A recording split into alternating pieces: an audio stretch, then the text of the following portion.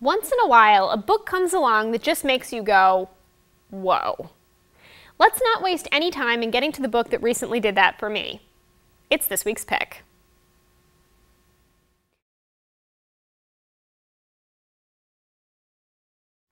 Before I get into the plot of Once Was Lost, let me say a few words about what prompted that whoa.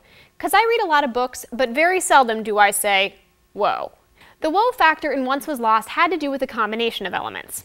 Carefully drawn characters, an author who understands how teenagers think, what they feel, how they speak, and an atmosphere that will have your heart beating in your throat for 200 pages straight.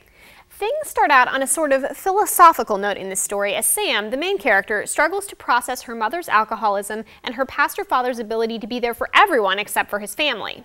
But the questions Sam was able to hold at arm's length explode into a full crisis of faith when a teenage girl from her church goes missing and almost everyone in her small town becomes a suspect.